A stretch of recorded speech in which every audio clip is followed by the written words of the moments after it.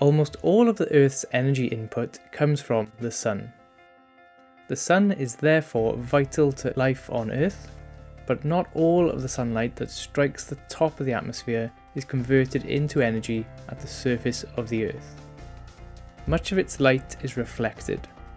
In fact, the Earth's albedo, which is the ability of a surface to reflect sunlight or solar radiation, reflects back around 34%. Snow and ice have high albedo.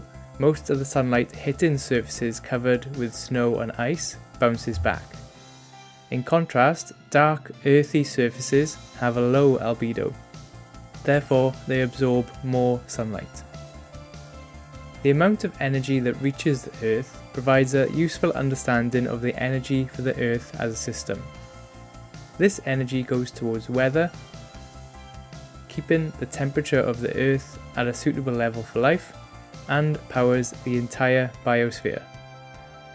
Additionally, this solar energy can be harnessed to be used as a primary energy source either with solar thermal power plants, solar panels, or photovoltaic cells.